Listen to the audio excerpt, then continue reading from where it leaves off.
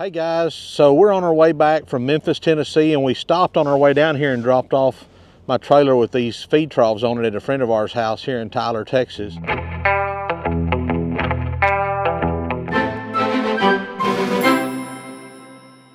And as we're heading home, we're hooking back up, and it got me to thinking about these feed troughs.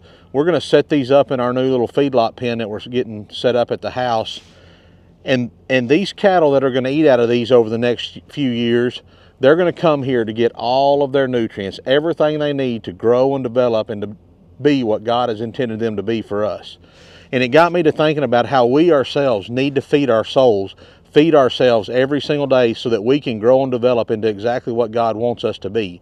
The only way to do that, guys, though, is to get into God's Word, to read God's holy Word, to read your Bible.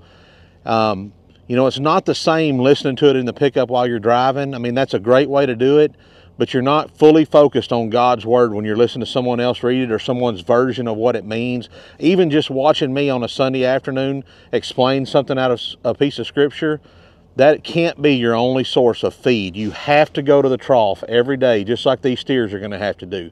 So I encourage you to get you a Bible and start reading it. Everybody asks all the time, what version of the Bible do you read? What Bible do you like? We read the New King James, but you can find, if you like a King James version, get that and read it.